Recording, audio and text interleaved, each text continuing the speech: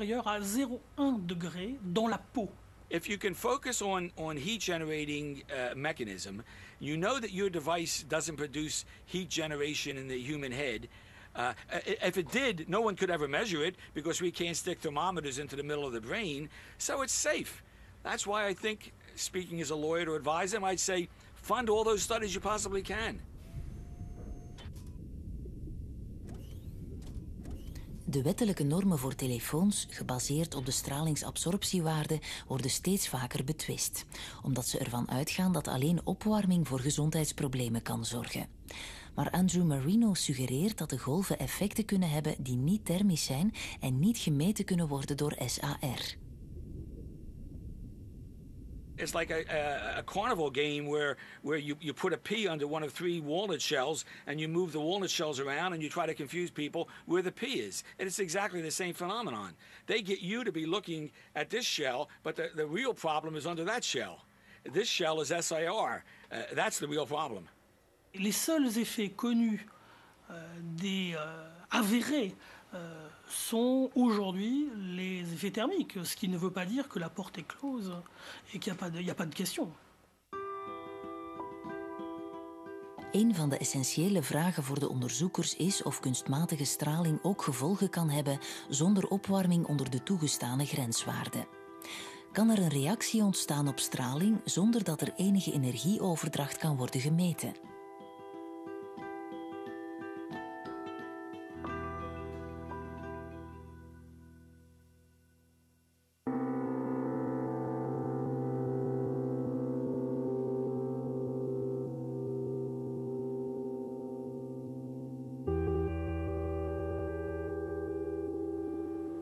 Dans ma recherche, je m'intéresse à l'impact des facteurs environnementaux sur la physiologie des plantes.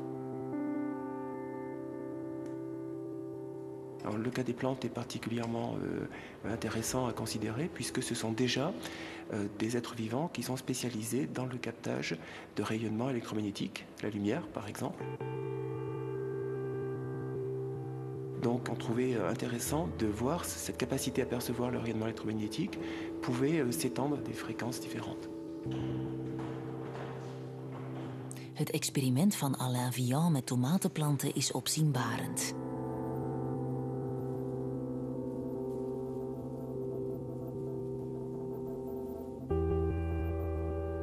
De fysici hebben een galmkamer ontworpen waarmee de stralingen nauwkeurig gecontroleerd kunnen worden. In die kamer stelt Alain Vian tomatenplanten 10 minuten lang bloot aan frequenties die overeenkomen met die van gsm's.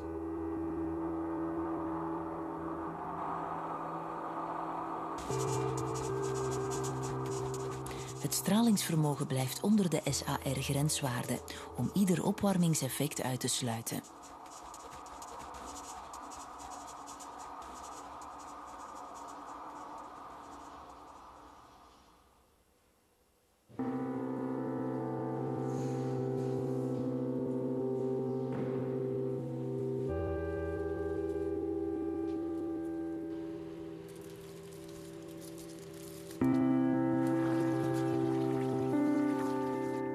Uit het experiment blijkt dat de blootgestelde planten reageren door snel de proteïne calmoduline te produceren. Dat is een typische reactie van planten als ze bedreigd worden van buitenaf.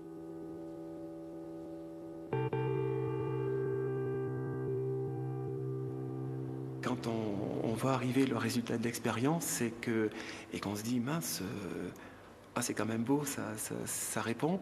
Et je crois que c'est encore plus beau quand ça vous amène une surprise. Parce que je me rappelle qu'on s'attendait à avoir des variations, mais pas pour ces pointes cinétiques-là, et pas pour ces valeurs-là. Et quand on a vu l'expérience, que ça se répète, on passe un blindage autour des plantes, et pouf, on n'a plus de réponse. De resultaten werden bekroond door de Wetenschappelijke Academie en ze verschenen in de internationale pers. Het team van Vian had een wetenschappelijk dogma op losse schroeven gezet. Levende organismen kunnen reageren op straling zonder meetbare energieoverdracht. Je crois qu'il faut bien garder mesure de ce qu'on montre. C'est à la fois très important sur le plan qualitatif, puisqu'on montre que ces rayonnements sont perçus et que les êtres vivants peuvent y répondre. Mais il faut se garder de faire un lien direct avec un effet délétère. De uitvoerder van het experiment mengt zich liever niet in de discussie over de gezondheidsrisico's. Toch berichten de media uitvoerig over dit fundamenteel experiment en komen de gevolgen van kunstmatige straling opnieuw ter discussie. Zijn mensen even gevoelig voor elektromagnetische stralen als planten?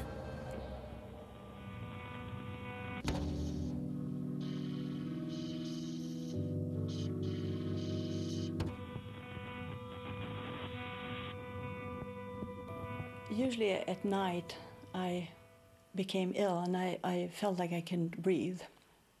And sometimes I had a panic, I had to sit up. And I started to feel that I had problems falling asleep because I was afraid that I would stop breathing. I'm rather isolated at home. I can't go anywhere. I can't visit friends and so on longer. I have changed occupation because of my electrohypersensitivity.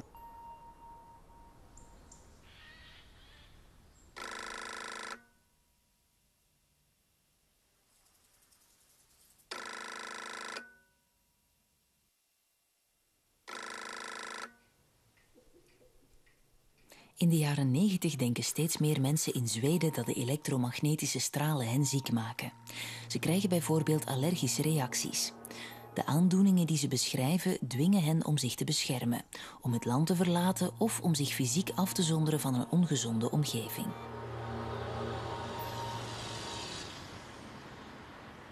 Olle Johansson is een geëngageerd man. Hij was een van de eerste onderzoekers die hun symptomen serieus nam. Hij heeft studies gedaan over huidcellen van mensen die geïrriteerd raakten door computerschermen. En nu is hij een vooraanstaande figuur in de discussie over kunstmatige straling. Hij pleit voor sociale erkenning van die symptomen. Hij heeft ze ook een naam gegeven: elektrohypergevoeligheid. Every human being is electrosensitive. If I would take you and put your fingers into the socket, you would have a strong voltage shock, you know. So that's a typical electrosensitivity. And that's normal, of course. But these people with the electrohyper or oversensitivity, they react maybe to fields that you and we do not react to.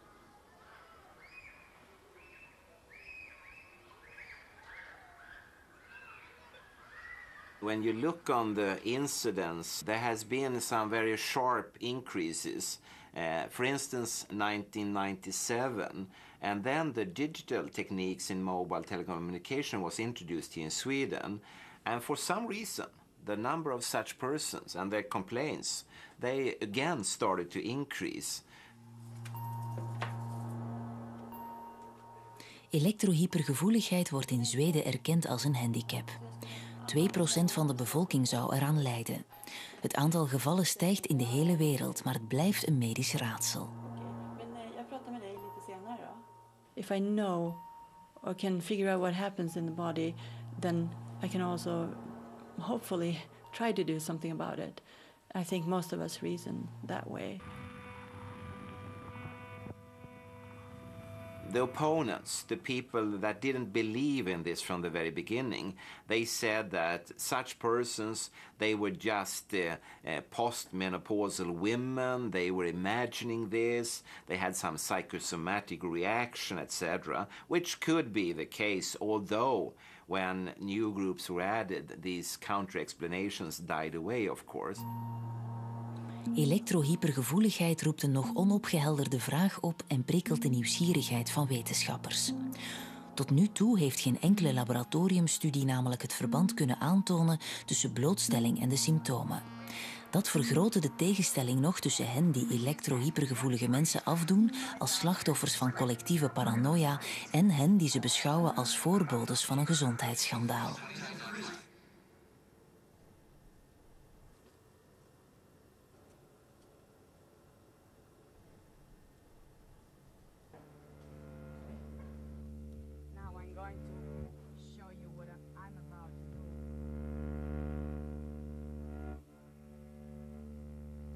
De studies van Andrew Marino richten zich op het vermogen van de mens om uiterst zwakke signalen op te vangen. Hij schermt zijn proefpersonen 20 minuten lang af tegen interferentie van buiten.